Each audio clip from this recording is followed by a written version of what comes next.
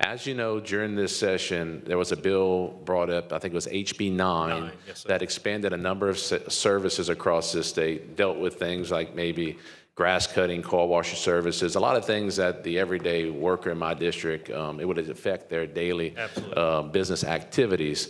That bill did not make passage in the House of Representatives.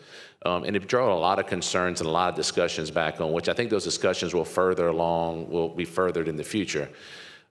Is any part of that bill in that listing there, that in that section that you're clarifying? Tell me, I guess my question is are those items already being taxed currently and we're just clarifying them? Yeah, we're only clarifying the definitions of the portion of services that are currently being taxed.